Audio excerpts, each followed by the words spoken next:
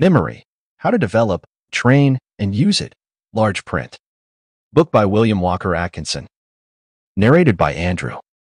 Originally published in 1909. This is a great audiobook production created for research, study, and discussion purposes. Chapter 3. Celebrated Cases of Memory. In order that the student may appreciate the marvelous extent of development possible to the memory, we have thought it advisable to mention a number of celebrated cases, past and present. In so doing, we have no desire to hold up these cases as worthy of imitation, for they are exceptional and not necessary in everyday life. We mention them merely to show to what wonderful extent development along these lines is possible. In India, in the past, the sacred books were committed to memory and handed down from teacher to student for ages. And even today, it is no uncommon thing for the student to be able to repeat, word for word, some voluminous religious work equal in extent to the New Testament. Max Muller states that the entire text and glossary of Panini's Sanskrit grammar, equal in extent to the entire Bible, were handed down orally for several centuries before being committed to writing. There are Brahmins today who have committed to memory, and who can repeat at will, the entire collection of religious poems known as the Mahabharata, consisting of over 300,000 slokas or verses. Leland states that the Slavonian minstrels of the present day have by heart with remarkable accuracy immensely long epic poems. I have found the same among Algonquin Indians whose sagas or mythic legends are interminable, and yet are committed word by word accurately. I have heard in England of a lady 90 years of age whose memory was miraculous, and of which extraordinary instances are narrated by her friends. She attributed it to the fact that when young she had been made to learn a verse from the Bible every day, and then constantly review it. As her memory improved, she learned more, the result being that in the end she could repeat from memory any verse or chapter called for in the whole scripture. It is related that Mithridates, the ancient warrior king, knew the name of every soldier in his great army and conversed fluently in 22 dialects. Pliny relates that Charmides could repeat the contents of every book in his large library. Hortensius, the Roman orator, had a remarkable memory which enabled him to retain and recollect the exact words of his opponent's argument without making a single notation. On a wager, he attended a great auction sale which lasted over an entire day, and then called off in their proper order every object sold, the name of its purchaser, and the price thereof. Seneca is said to have acquired the ability to memorize several thousand proper names, and to repeat them in the order in which they had been given him, and also to reverse the order and call off the list backward. He also accomplished the feat of listening to several hundred persons, each of whom gave him a verse, memorizing the same as they proceeded, and then repeating them word for word in the exact order of their delivery, and then reversing the process with complete success. Eusebius stated that only the memory of Esdras saved the Hebrew scriptures to the world, for when the Chaldeans destroyed the manuscripts, Esdras was able to repeat them, word by word, to the scribes, who then reproduced them. The Mohammedan scholars are able to repeat the entire text of the Quran, letter perfect. Scaliger committed the entire text of the Iliad and the Odyssey in 3 weeks. Ben Jonson is said to have been able to repeat all of his own works from memory, with the greatest ease. Bulwer could repeat the Odes of Horace from memory. Pascal could repeat the entire Bible, from beginning to end, as well as being able to recall any given paragraph, verse, line, or chapter. Landor is said to have read a book but once, when he would dispose of it, having impressed it upon his memory to be recalled years after, if necessary. Byron could recite all of his own poems. Buffon could repeat his works from beginning to end. Bryant possessed the same ability to repeat his own works. Bishop Saunderson could repeat the greater part of Juvenal and Persius, all of Tully, and all of Horace. Fedosova, a Russian peasant, could repeat over 25,000 poems, folk songs, legends, fairy tales, war stories, etc., when she was over 70 years of age.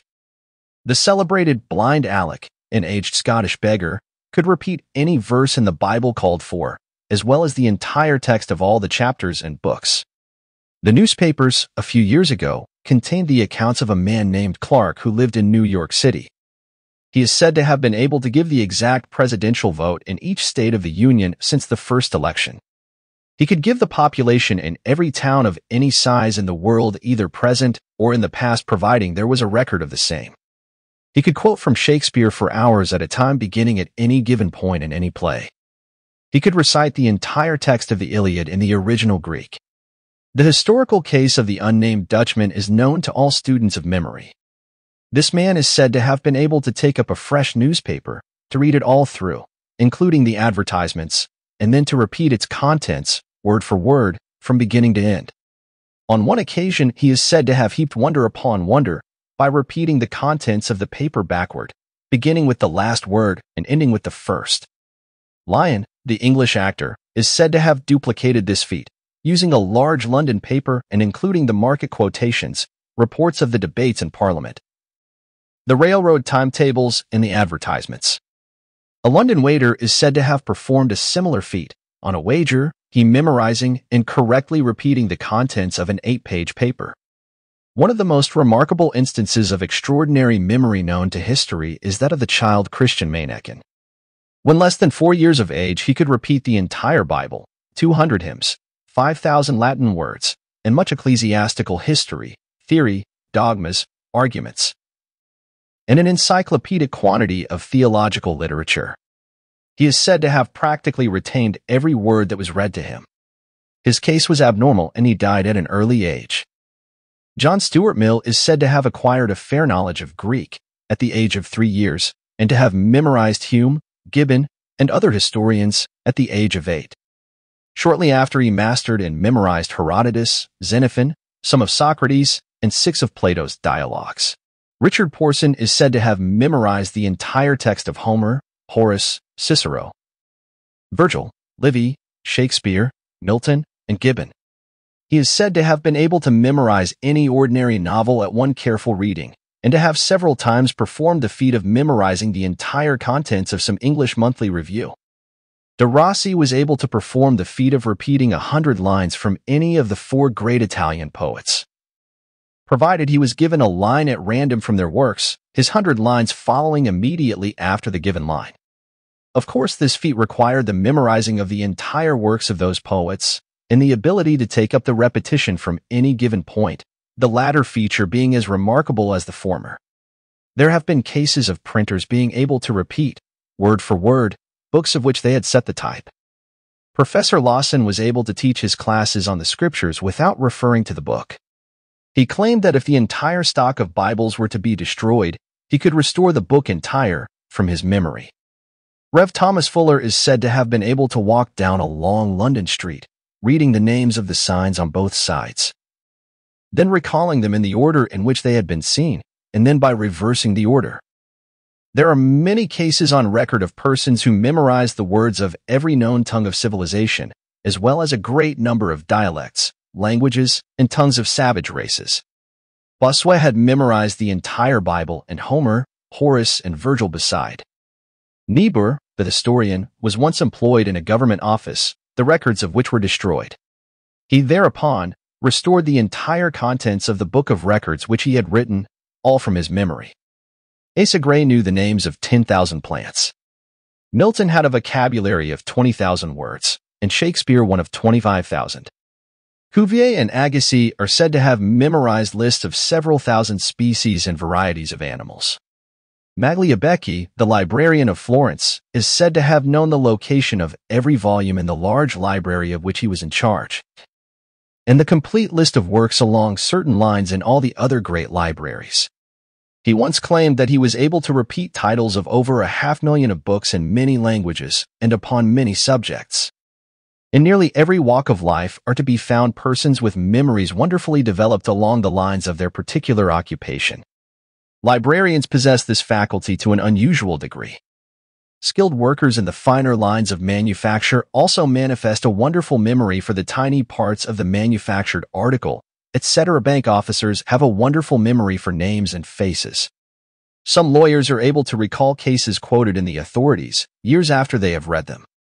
Perhaps the most common, and yet the most remarkable, instances of memorizing in one's daily work is to be found in the cases of the theatrical profession.